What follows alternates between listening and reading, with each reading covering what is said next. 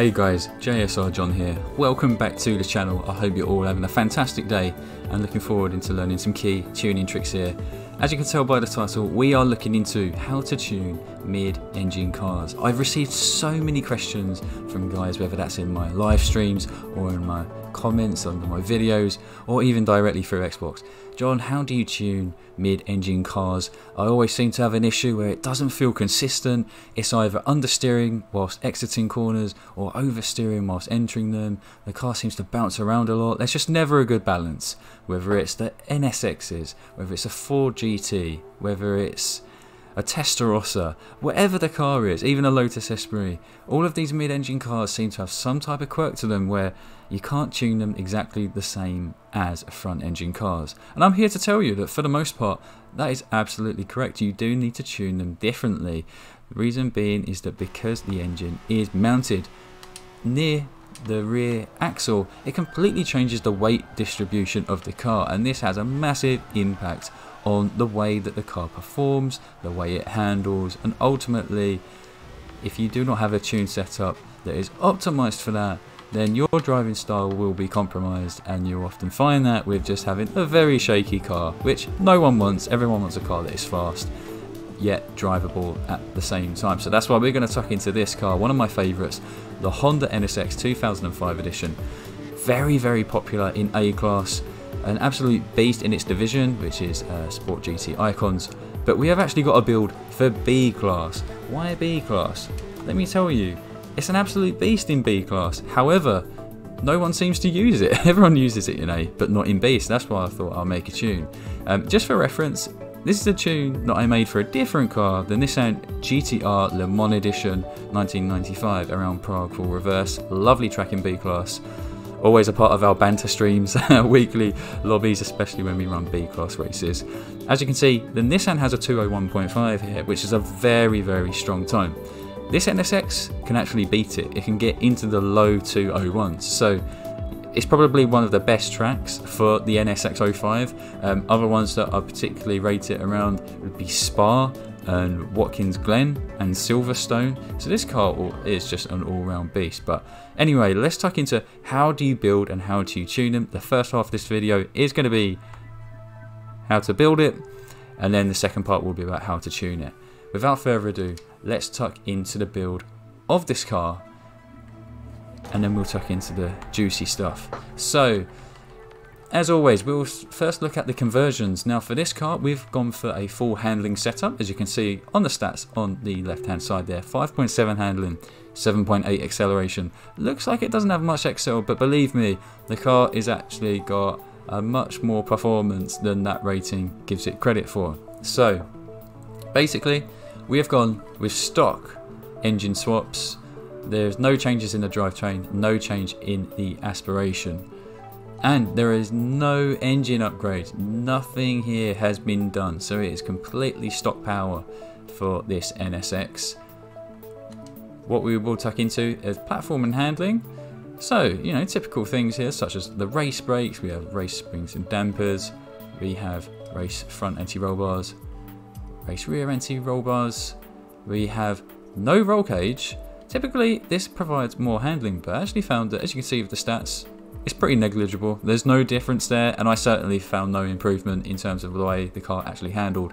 So I wanted to keep the car as light as possible, and the same goes for the weight reduction. You know, especially if you're doing a handling build, you need to go with the lightest car possible. That's just the way it is. It has a significant impact on the handling. I'd say only with cars that are really built for pure power would you be willing to go with, well, you're not even willing, but you can get away with having a bit of a heavier build because you just have so much more horsepower to compensate for it. But in this case, the lighter the build, the better. Stock clutch, stock transmission. Realised that, you know, it's a hefty bit of PI here, 9 PI to get a sport transmission, and even then, the gears are not, even though they are adjustable, the gear ratio itself is actually not much better. So, you know, we just kept it as stock and it works lovely. Driveline is race. And the differential, believe me guys when I say this, I cannot emphasize it enough, the differential can really make or break your car, whatever type of car you're building, but especially when it comes to mid-engined cars or even rear-engined cars like the Porsches. because it's the differential that can make such a difference with the consistency of the car when you are entering and exiting corners. But we will tuck into this later in the video, so keep your ears and eyes peeled. Onto the tyres, we have gone with street tyres. A lot of PI to go with sport. You can get away with doing them, but then you have to sacrifice both the weight and the tyre whips, which we don't want to do that. In B class, I have found with most of my best cars, stock tyres or street tyre compound works best. Front tyre whip, sorry, we have gone with 225. Not all the way here, I found it actually a bit too oversteery, too much grip at the front when we've gone with max front whips. So we've just gone with the second upgrade here, 225. And the rear tyre whips, we have gone with 315. So it's max whips. As I mentioned before, when I tried other setups, there was just too much oversteer. And especially around Prague, it is such a fine balance between having too much or too little grip at the front end of the car. So we just made a happy medium here. But just remember these elements of the build up, the front tyre whips and the rear tyre whips, because this will play a lot into how we have actually made the setup of the car. Onto the rims, we have simply gone for the lightest ones possible, which are the RG2s. There are some other rims you can get away with using, but out of personal preference, I just took these rims, but you can take anything that you want.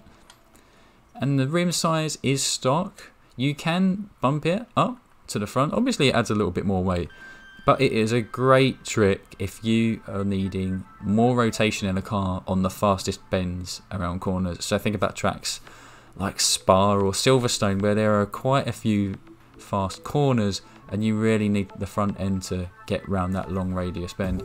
This is where bumping up the front rim size is needed. However, we don't need it on this car. Same goes for the rear rim. And finally, the aerodynamics. So race front bumper and race rear wing. We can't have a handling car without these, surely, can we, guys? So that is the build element. We are now going to tuck into how to tune a mid-engine car. So let's go right into it here. 29-29 on the tyre pressures. Gears are non-adjustable. Camber for this NSX, we've gone with -2.0, -2.0. And then for the toe, you can see I've done it, you know, with some other cars, such as like my Maserati tuning guide and a few others that you have noticed on the channel. Sometimes I really do like to play with the toe because it really helps on cars that are naturally quite planted to the floor. And I've noticed this with the NSX quite a lot, both the 05 and the older NSX. They can both feel very planted to the floor. And sometimes it just makes it difficult for the car to give that rotation that you really want it to have in moments. So I've gone with plus 0.2 front toe and then plus 0.4 rear, but feel free to bring these down back to 0 if you find that the car just rotates a little bit too much for your liking. This works perfectly for my driving style though, and it was definitely giving me the fastest results around Prague. The front caster angle is 7.0 degrees. Onto the anti-roll bars. You know, nothing major, nothing controversial here. Just gone for roll bars that offered me the best balance of responsiveness. And so we've gone with 30 on the front, 40 on the rear. Reason why we haven't gone with 40 on the front is just I really wanted a bit more help with the car hooking up whilst it's in corner entry and then going like through the apex. I just found that doing this, it then offered the car to really aim at the apex the way that I wanted to. Onto the springs, okay, so this is where things get interesting for mid-engine cars. Why have we made the front so much softer than the rear? Well, it's very simple, you know. What I alluded to earlier was about the weight balance, which is caused by the engine sitting closer to the rear axle compared to front engine cars. This has a massive impact on the way that a car performs. You know, if there's more weight at the rear end, then guess what? There's less traction on the front tyres, and less traction means less handling on the front tyres. So the way to counteract this, which you would have noticed with my first ever, well, some of my first ever tuning guides, such as the McLaren F1 in S class, is that basically, you know, we need more weight to be falling down on the front tyres, the front springs, for the majority of turns. So that's why I've gone with such a big difference here. £200 worth of difference actually. I usually go with at least 100 for most cars, whether it's B class, A class, S class. If they are mid-engine cars, I'm usually going for a balance that's a bit like this, regardless of how stiff or soft the springs are, you know, whether it's like all the way down or all the way up. There is still always this kind of difference that I set up between the front and rear springs. As for the ride height, you don't always need to do this, but this does help on cars where you still find that the car on corner exit is simply just lifting, so the front end is just lifting up too much and you start to plow off into the distance. You don't find yourself really turning much when you're coming out the exit of turns. So 4.6 on the front, 5.0 on the rear. You can get away with having the ride height all the way down. You can in this car, but it was just because of the case of Prague, the curbs do stick up a fair bit. And as I mentioned before, both of the NSXs do seem to scrape the floor quite a lot.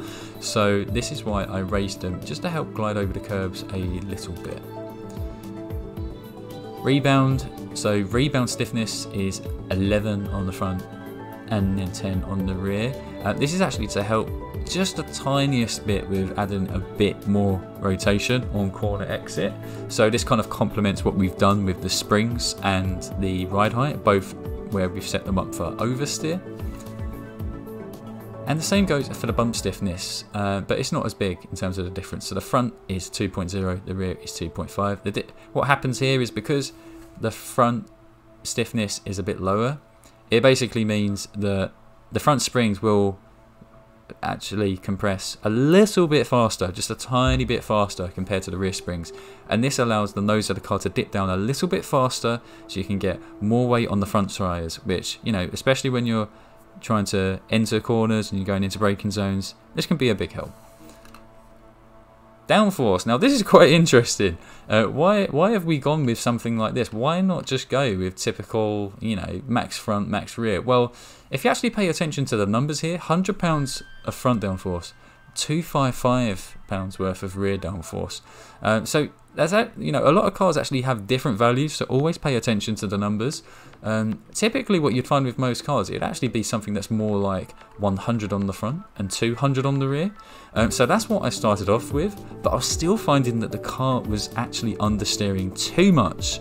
It was just understeering too much on corner exits. That's why it took just a little bit of downforce off of the rear. But if you need more stability, guys, by all means, please increase the rear downforce. But this is something that can come in mighty handy with mid-engine cars, because it is that instance, the same with Porsches, as I mentioned before, that sometimes you're trying to get out of a corner and the nose just seems to pick up too much. There's too much weight that then sits on the rear tyres, and then the car doesn't know what to do other than just go in a straight line. This counteracts it along with the springs, the ride height and the rebound. Braking, 47% on the rear. Braking pressure, I've gone with 140%. This is down to personal preference. I try and keep it relatively low nowadays, but you know, by all means, guys, pay it up to 160, 180, 200%, whatever you want. Onto the differential. Now, I was saying to you guys earlier that it's so important that you do have a differential when dealing, especially with mid-engine cars. You should make sure you have a differential for any type of car, but especially mid-engine. And the reason being is that acceleration stat, you know, there's nothing special about that there. It's the deceleration that's so important. Why is this the case? Well, effectively put, what you need to account for is the fact that although throughout a lot of the setup we have tried to counteract understeer that happens on corner exit, however, the thing that I hear the most from everyone, the thing that everyone complains about, is the fact that when braking, cars always seem to oversteer. When you're not applying anything on the throttle or acceleration, the tail of the mid-engine car, it just spins out. It just loses control completely. This is why we increase the deceleration. Why is that? Well, the deceleration diff really controls how much difference there is in each of the rear tyres or wheels spinning. So if you have it completely at zero, this means that whatever's the outside tyre, that can spin independently compared to the inside tyre. And if there's too much of a difference, that's what creates the oversteer when we are slowing down. However, the greater percent you give the differential, basically the sooner it will lock the wheels together. So it's not like they're going to lock completely, but the idea is they lock to then move at the same rate, and this offers more stability. Now, as you can see with the setup I have, I've only gone with 10%, which is actually really conservative for a mid-engine car. There are plenty of cars that I have built where I have gone with 25%, 30%, 40%, even up to 50%. And when it comes to Forza GT cars, then it can get really absurd. You can get really high numbers on some of them cars like the Porsche RSR or the Ferraris. But in this car, I just happened to find a happy medium at 10%. But make sure you do experiment with this, because this is the thing that will ultimately give you more stability in the first half of your corner. After all, you don't want to have to spend so much time just holding on the brakes to keep the thing steady. You want to be able to coast, and that's where deceleration diff comes into play. But that is the tune guide. That is the setup. I have already shared this tune, so by all means guys, feel free to download it and give it a whirl yourself, and let me know in the comments how you find it. I also want to hear from you guys what you think of this tuning guide. Is it something that has helped you to improve the way that you build and tune mid-engine cars? There are so many cars that are in this game which are mid-engine, and they are absolutely beautiful. They are among my favourites, as I said before. Both the 92 and 2005 Honda NSX, 4 GTs, the Ferrari Testarossas, the Lotus Espirt. There's just so many mid-engine cars that I love. The Lamborghinis, yeah, just so many among my personal favourites. I want to hear from you guys in the comments. What are some of your favourite mid-engine cars? What are the cars that you really love to drive in each class? But if you've enjoyed this video, guys, please do give it a thumbs up. It's one of the best things you can do to show YouTube that you found this content useful and that you want more people to see it and you want to see more content like it. Also, make sure that you do subscribe to this channel. Can't believe we have made it over the 1,000 subscriber mark. Thank you everyone who have been here since the beginning, all of the new people that are here, and you are just in for the ride. Believe me, there is a lot more content coming up, and you can always get involved in our weekly live streams with myself, JSR John, and my trusty, speedy friend, LZR Rossi, Forza RC finalist and general beast of Forza. So if you want to get involved in some casual, clean, but very fast racing, get involved with us every Wednesday, and you'll find the live streams on my YouTube channel. But that's it for this tuning guide. Thank you for watching, everyone. Have a great day, and see you in the next video.